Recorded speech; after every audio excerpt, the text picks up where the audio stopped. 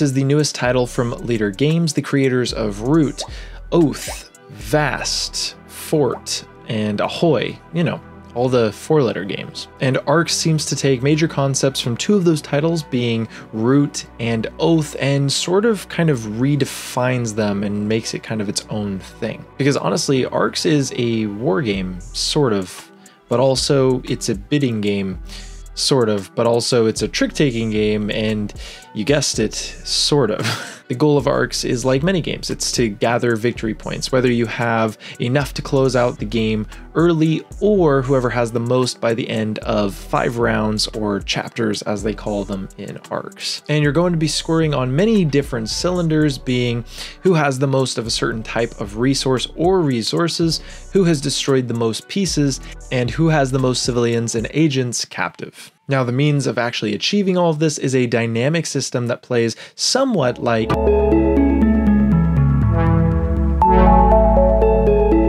in typical cool whirly design style, taking mechanics and concepts and warping them into his own unique style. This is really his specialty. In ARCS, there are 4 suits that each can do multiple types of actions, and players will be playing cards from their hand of 6, one at a time, until everyone passes, or until everyone inevitably runs through all of their cards. Now, the first player of a round plays the lead card. This can be any card from their hand, and it will determine what kind of round everyone might be playing. Now, they can do all actions on the card they played up to the pip amount shown under the value here, but then other players in clockwise order will have a choice on how they want to interact with the lead card.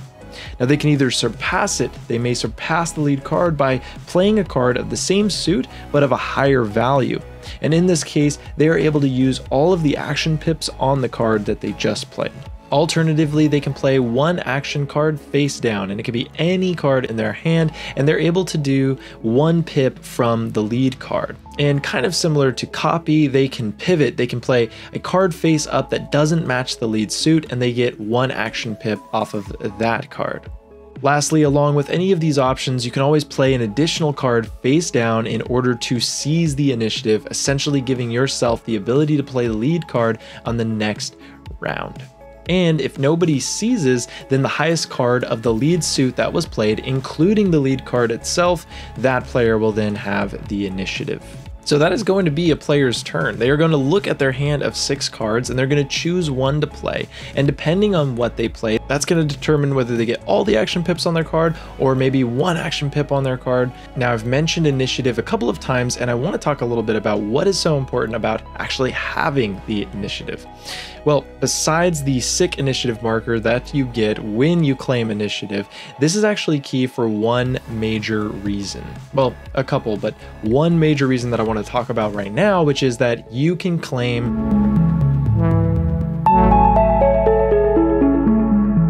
ambitions are how points are scored in ARCS. See, every chapter has no set scoring. It is determined fully by the players what conditions need to be met for scoring. Well, not just any players, the lead players, the players with initiative. Now, when you play the lead card of a round, you have the option to declare an ambition. The number values on those cards each link with a scoring condition, and when you declare, you take the ambition linked with your lead card, moving the highest unclaimed victory point marker from the supply to that ambition box for scoring at the end of the chapter. What this actually means is that you have to plan out 1, how do I actually get the initiative? And 2, how do I actually claim the ambition that I want? Because if I'm looking at my hand at the beginning of a round and I see that I don't have any 6 value cards, that means that I likely won't be able to claim the empath scoring condition, even though I have all of these psionics in my ship's hold. So really quickly, I'm going to talk about all of the available ambitions and the value of card needed to declare them. First up, we've got the 2 value cards. This is how you claim the ambition of Tycoon, which is going to be whoever has the most material, fuel, and all the matching guild cards to those. Whoever has the most of those will be scoring Tycoon. Then we've got the 3 value cards, which are linked to Tyrant. This is going to be the player who has the most captives on their player board by the end of the chapter. Then we've also got Warlord, which is kind of similar to Tyrant. This is going to be the 4 value cards, and this is based on who has destroyed the most enemy pieces. So who has the most pieces on their trophy box on their board. Then we've got Keeper, which are the 5 value cards. This is based on who has the most relics and also guild relic type cards. And lastly, my personal favorite, and I really don't know why, I like this resource, is going to be the 6 value cards, which is for Empath. This is who has the most psionic resources and psionic guild cards. Out of the group, they're going to be scoring the Empath ambition. Now there are also 1 value cards that can't declare any ambition, and 7 value cards that can declare any ambition, but these are only used in 4-player games. Now here's a really important concept in the game. When you are actually declaring an ambition, you're going to be putting an ambition declare marker covering up that number value on your card. And what this does is it actually makes that value 0, which gives all of the other players a really easy way to take the initiative from you. So you kind of got to be careful when you claim an ambition, because it's very likely that you won't have the initiative for the next round. So hopefully that doesn't foil with your plans at all. Couple of more weird thing about the actual ambitions. There's only 3 tokens, and they have, higher numbers and lower numbers. You have to automatically take the highest current available ambition and place it into the box that you declared. But at the end of each round, there's going to be the lowest token. The lowest scoring token is going to get flipped up. It's going to be on its orange side. It's going to give you even more victory points. So then you organize them from highest to lowest. And over the course of the game, you're going to see that these victory points are going to get more and more as the chapters go by, which is awesome because it means that players that are behind have the opportunity to get a lot more points later in the game, which is great because they might be able to get back into the game. Nobody is truly ever out. But we're going to go back to playing a card, because now that we know what the ambitions are, and now that we also know how the general card play in the game works and how you get access to actions, we need to talk about the actual actions themselves. What exactly can you do in the game in order to work towards these potential ambitions that could potentially get declared?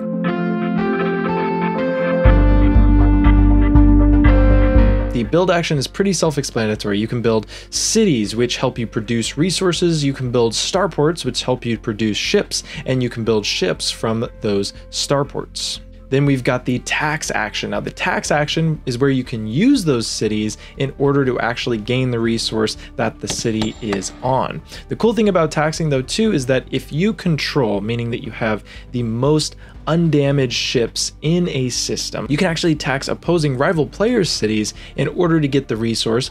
And when you do that, you take one of their little agent tokens and you put it in your captives box, which is really rude. All right, so you got a ton of ships now on the board. Well, you probably want to move them. So there is the move action, which allows you to move any group of ships from one space to an adjacent one, or you can do something really cool. If you're moving out of one of your starports, you can actually catapult around the map, basically doing a large jump. It's really cool. It's a way to get around the board a lot faster. It's one of the reasons why starports are so important. You've got the repair action. Ships, buildings, they can all be damaged, and when they're damaged, they're basically flipped to their side or flipped over in the case of a building. Well, they basically all have 2 hits, because once they're already damaged, if they get hit again, they're out. So repair action's awesome. You can just flip those pieces up. Doesn't matter where on the board they're at, you can just flip them up. That's the repair action. Then you've got a really interesting action, which is the influence action. And this is actually going to use the agents in your supply. Now, the influencing is kind of this bidding type of mini game throughout ARCS, where you're going to be placing these agents on these guild cards. Now, these guild cards, you might want them for so many reasons. You might want them because of the actions that they provide. You might want them because of the suit that they are. They might work towards one of your ambitions that you're working on. But when you influence, you can basically place an agent onto a guild card. I'm going to talk about the next action right now because it directly is in line with this action, and that's called the secure action. So you can secure a guild card if you have the most agents on that guild card. And you're actually going to take all of the other agents that were there, and those all go into your captives box. So this is a really, really good way to work towards that tyrant ambition. And lastly, we have got the battle action, which is pretty wild. It's probably the most complicated action to teach when you're teaching the game, and that's because in ARCS, they don't just give us one type of dice, they give us 3 types of dice, which is honestly wild. It's really, really fun though to kind of pick and choose what kind of dice you want. You can basically choose dice up to the number of ships you have attacking. And you can choose the skirmish dice, which are like a 50% chance to get a hit, but there's no way that you can take any damage in the combat. You've got the assault dice. These are kind of like they do more damage, but they have risks of basically taking hits as well. And then you've also got the raid dice. These ones are so much fun. These are high risk, high reward. You're going to take a lot of damage, very likely. Most of the time you won't even get what you want, but sometimes you can get these key symbols, and those key symbols interact with a lot of the game's systems. You can steal resources from an opponent because on their player board, they're going to be carrying those resources. And then also you can steal guild cards from other players. Every guild card is going to have a little key amount, and you might be able to steal those with the raid dice. Now, the raid dice can only be used when your opponent has a building in a system, but still, this can be a really, really fun game mechanic, and it can swing ambitions your way because you're taking a resource from an opponent, let's just say, and putting it into your supply. So that is all of the actions that you can find on any of the cards that you're going to be playing, but those cards will only have a couple of those actions available. So when you're playing an aggression card, that's going to allow players to move, battle, as well as secure cards. But when you play a mobilization card, that's going to allow you movement and influence. So all of these kind of have different actions that you're able to use. And that's kind of what I meant when I was talking about how the lead card determines a bit of how that round is going to play out, because it gives access, or easier access, to these types of actions. But there is a way to break that rule, and it's one of the things that is really, really tricky to get good at in ARCS, and that is that all of the resources in the game are kind of linked to an action. And this is called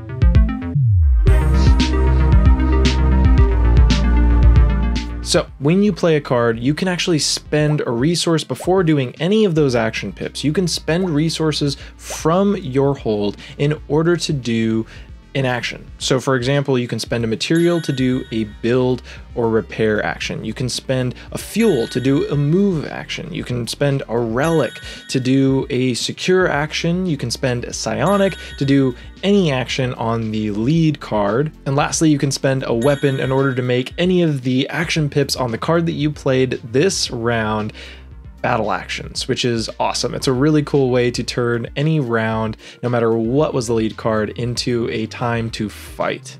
There's also prelude actions on guild cards, and those can be used at this point right before you're doing your action pip. So this is kind of one of the ways that you can extend your turns throughout the game. And it's something that's honestly really hard to balance, because on one end, you might be saving up those resources for the ambitions, like you might be going for Tycoon, but it might be really advantageous to use those fuel to get to a really weak spot in your opponent's infrastructure and take advantage of that moment with some raid dice. So always some really tough decisions there.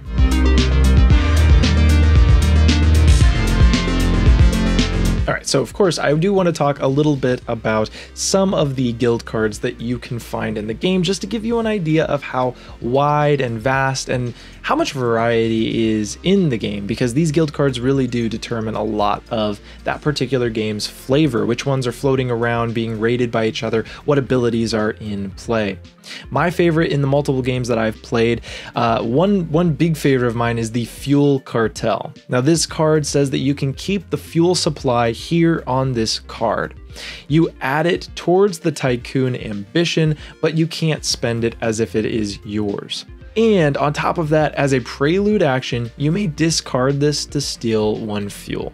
I find these guys to be so much fun because I just love that feeling of hoarding all of the fuel, and immediately it always makes everybody try and tax their fuel planets in order to take away from my supply. It's a really fun card that actually changes the game a lot. It makes things really interesting when acquired. We've got the Galactic Bards. I cannot help but think that this might be an ode to Jabba's palace and all of the alien musicians there in Star Wars Return of the Jedi, which of course is why I'm sporting the shirt. Love me some Star Wars, love me some Easter eggs, but this card is also really cool. It says that when you surpass or pivot, before taking any of the actions on your card, you may declare the ambition on your played card if an ambition has not been declared yet this round, and you do not place the 0 marker. So it's a really cool way to get an ambition out onto the board even though you were not the lead player and you didn't have initiative. How fun is that? And you can keep doing that. Like, this card stays in your tableau. This will continue to happen. The only problem is it's a 1 key card, meaning that this thing's probably going to be stolen quite a bit because it's really easy to raid. Which leads me to the Sworn Guardians, which is another relic card, but this says that this has to be the first thing stolen. So nobody can steal your resources. They can't steal your other guild cards. They have to use keys to steal this first. So you might be able to use this to protect those Galactic Bards. And lastly, I'll talk really quickly about Mining Interest, which is a material type card. It actually gives you an alternate build action. A lot of the guild cards in this game can do this, which is really cool. It basically gives you an alternate way to use build action. So instead of doing the standard thing, you can just gain 1 material with any build actions that you have, as long as this is in your court. So freaking cool. I absolutely love it.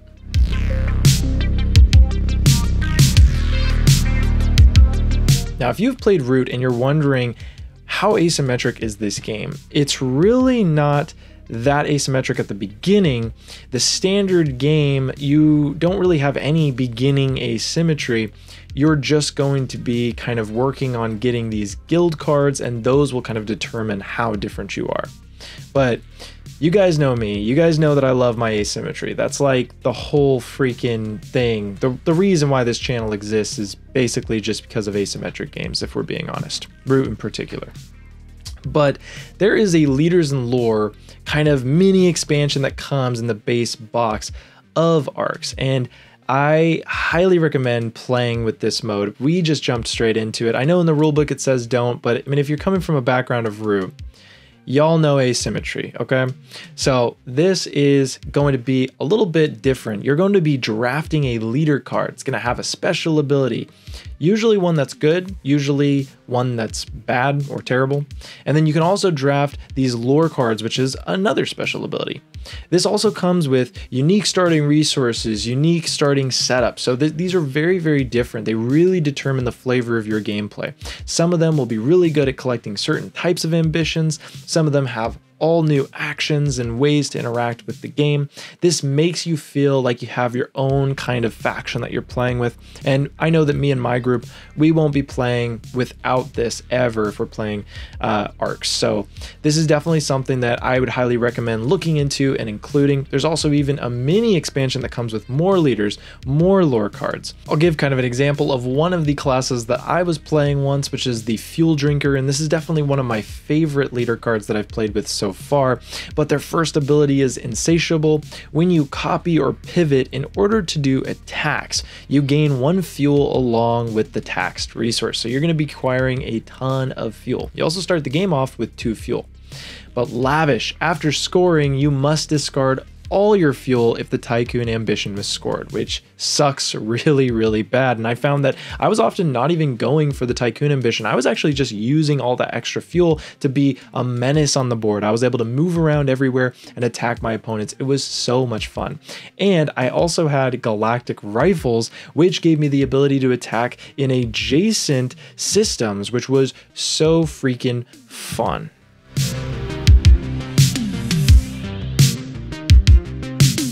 So I think I have given a clear idea of 1, how the game works, and 2, all the actions available to you, 3, all of the different variables like the guild cards, the leader cards, the lore cards.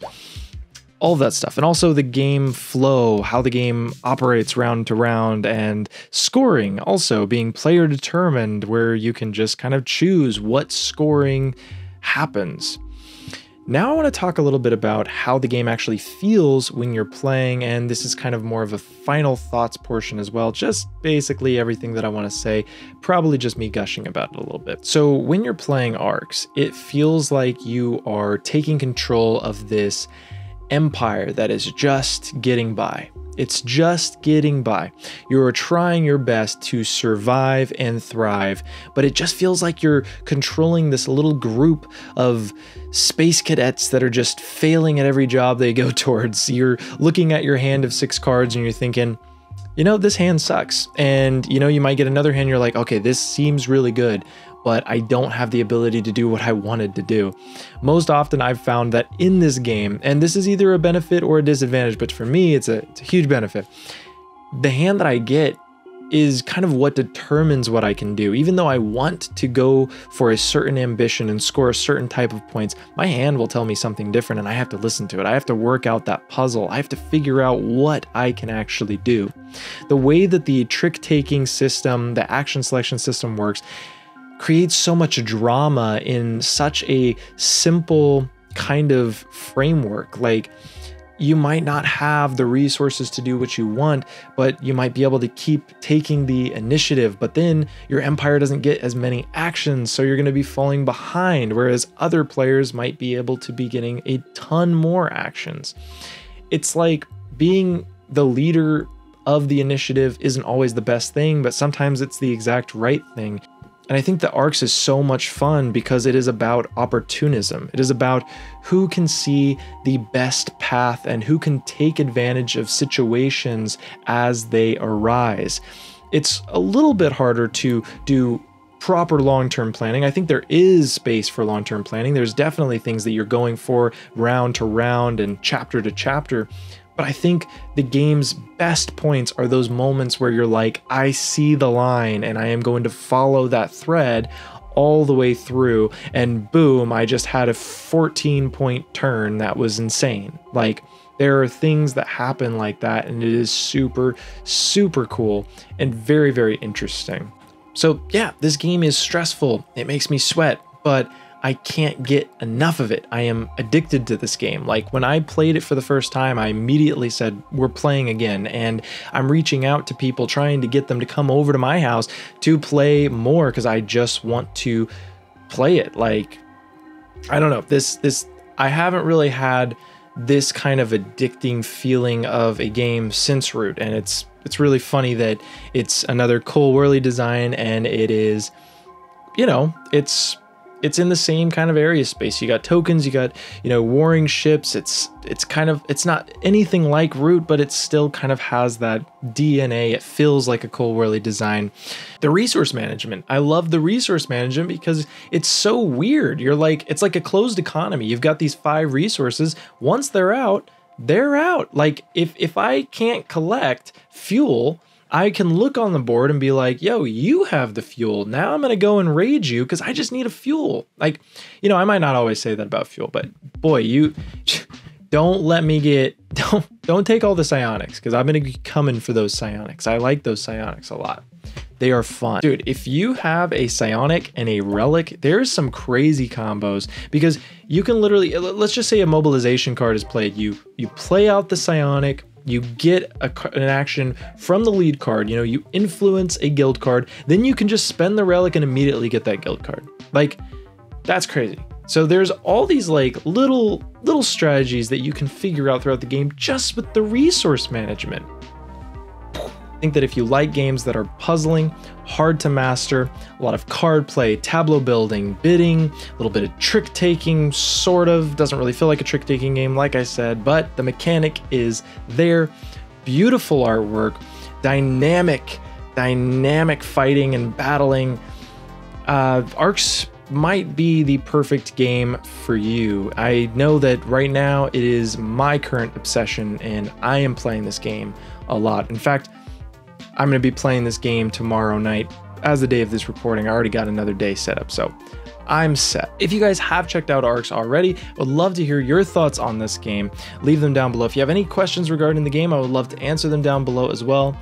As you can tell, I really like this, so it's very likely that there will be more content on this game coming out on the channel. So if you guys want to see something in particular, would love to hear your ideas and thoughts down below as well. But guys, that is it for the video.